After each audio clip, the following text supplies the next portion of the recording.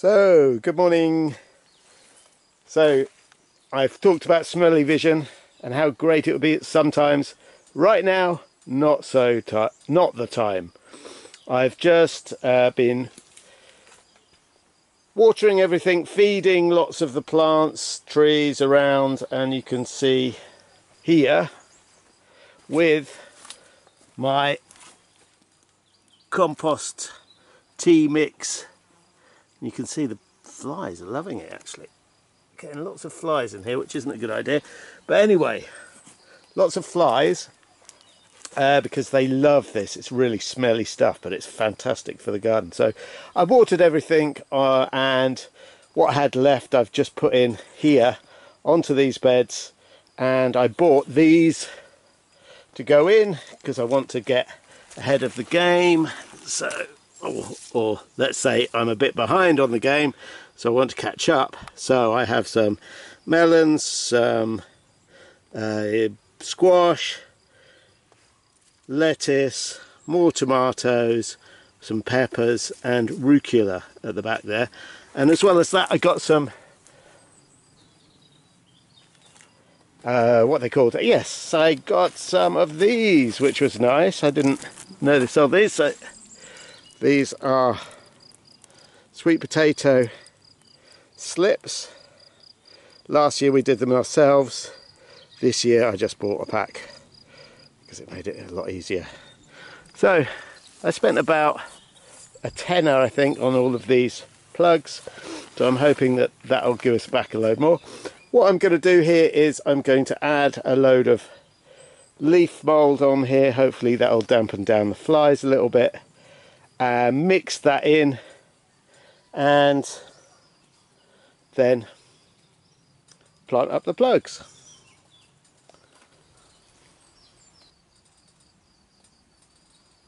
So here's the leaf mould I collected from our woodland, and it's quite well rotted, and so that's going to go onto these beds. Maybe we should have called this channel So Portugal, because I always go so. Anyway, oh, the flies are going mental in here. Right, let's hopefully this will put them off when I put this mould on. So I've unloaded the leaf mould onto the beds where I'm going to be putting all of my new plugs, and yeah, now I've got to rake it in, mix it in a bit. Found a fabulous tool. I was looking for a garden fork, a normal garden fork, and I looked in Agroloja, one of the big Agroloja type stores, and they didn't have one. I looked in Bricomarsh, they did have one, and it wasn't very well made, and it was €40. So I thought, I'm not going to buy that. So I found this in my shed. It'd been knocking around, I'd seen it around. Never really used it though, because I've been sort of doing the no dig. But this was a game changer. It's actually really good to break up the soil. I've realised that I do need to break the soil up a bit more, so no dig is not always perfect depending on your circumstances, and I've learnt that now, that sometimes I do need to break up the soil, because what was happening is the little plugs that I was putting in were sort of getting pot bound in effect, because the clay soil wasn't allowing them to break into it. So I thought, well, I need to start breaking up the soil a bit. It's definitely worked for these tomatoes, which are coming on really well. You can't really see that one there, where I have broken up the soil, and they're growing really nicely. So yeah, I've realised that I do have to break up the soil a bit, which I don't like doing, but just to get the organic matter in here and mix it in with the clay soil, because I've got quite clay soil in certain places. So now it's time to mix this into the ground, and it seems to be putting off some of the flies, so that's good.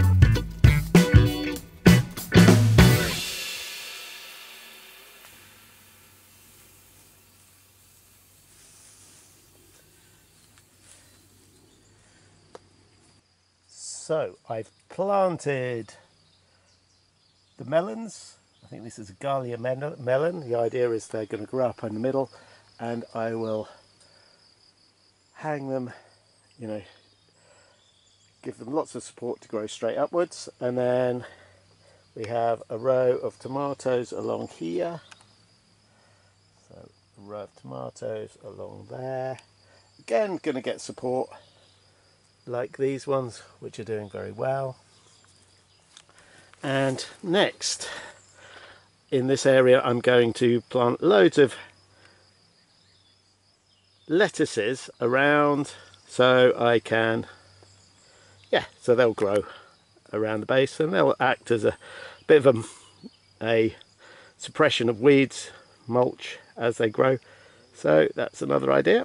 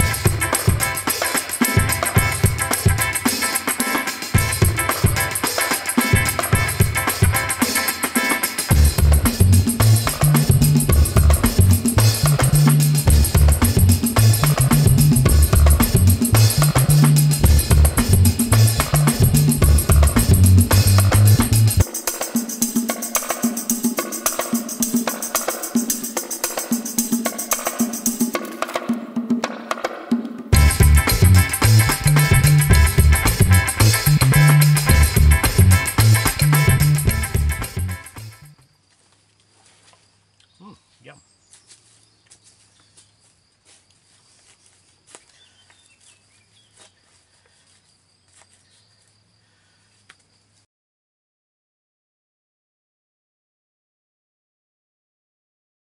We like promoting local businesses, so today I've got the honour of being in Livros Tintos, a fantastic bookshop in Fundão, and the owner is here, Zef. Hello. Yes. And Zef, could you tell us a little bit about your shop and what you're doing here? Yeah, we're here in, if for people who don't know where this part of the city is, it's Avenida Eugênio de Andrade, lot 80, Loja 6. It's near Rudy's shop, Studio Indigo, just a block down. It's sort of near the Pharmacia Sena Pradesh. You can look it up on Google Maps. It's just on the corner here. And yeah, we've been here for about 2 months, just over 2 months. And yeah, it's a kind of, my idea was to have a bookshop that's a community hub and a place for people to meet. So I've got a good collection of books in Portuguese for a large part, lots of English books, maybe 2,000 English books, and then some random French ones, some German ones, even 1 or 2 Swedish and some Dutch. So, and yeah, the kind of place that I had in mind then was a place that you can buy books and can sit down on a sofa. I've got sofas and I've got tables and chairs, and I sell coffee and wine and beer and whiskey, all kinds of drinks, soft drinks obviously as well, fruit juice. And it's to have a seat, read a book, meet with your friends, make new friends, which is great. There's lots of people that meet for the first time here and they become friends.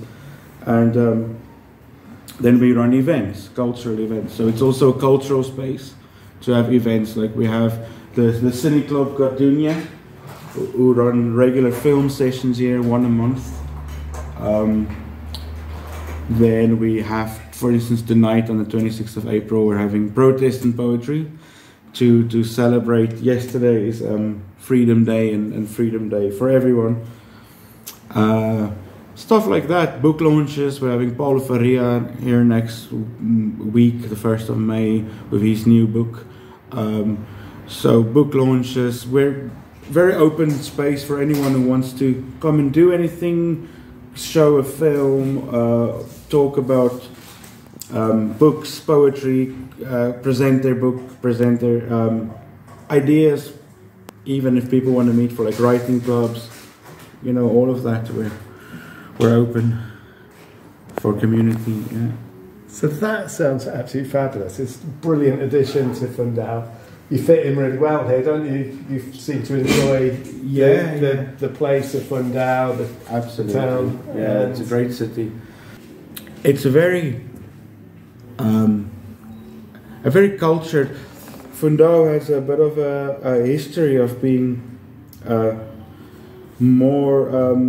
having a larger concentration of artists compared to bigger cities. For instance, there's bigger cities around that don't have as many. And it's always been sort of like a haven for creative people to get together. You know, in the times of the fascism, it's far from Lisbon, so the police never came here to look for the people that were writing like Saramago.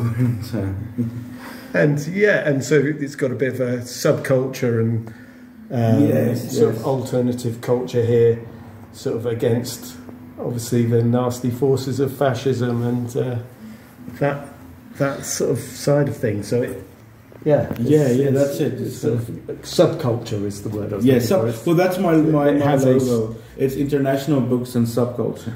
Yeah. Brilliant. Thank you so much for letting us know a bit about your shop. Of course, Conrad. Thank you very much. Definitely, if you are in Fundao, pop in, check it out. It's really interesting. There's some amazing books. I've just picked up this today. I'm very excited. I'm very much into nature books, so I'm looking forward to reading this. It'll help me with my Portuguese as well.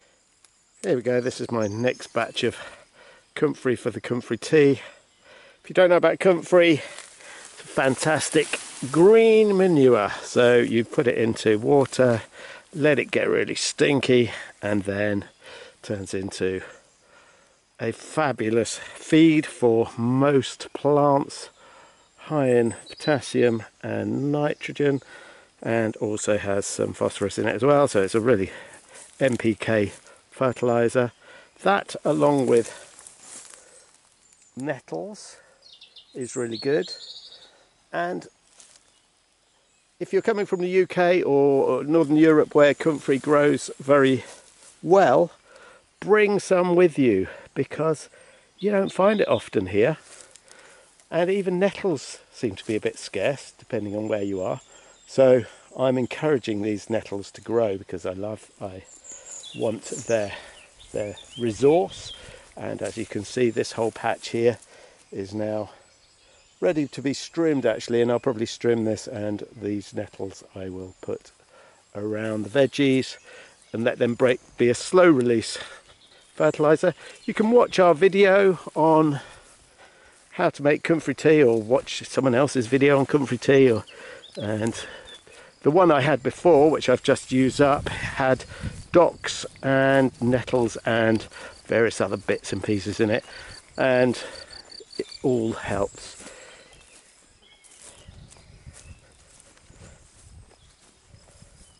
Strawberries are looking lovely, and I've got my first batch of strawberries, which is really nice. They're really tasty as well, really tasty strawberries. Anyway, I will put those in there,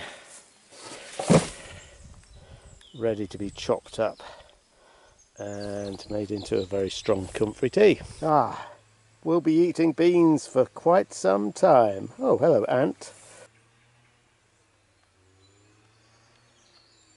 Cropped half of the broad beans now, pulled up this side, and I'm going to use obviously the plant material as compost. That'll be fantastic. It's a nitrogen fixer, so I cut them down and left the roots in so that nitrogen is fixed in the soil.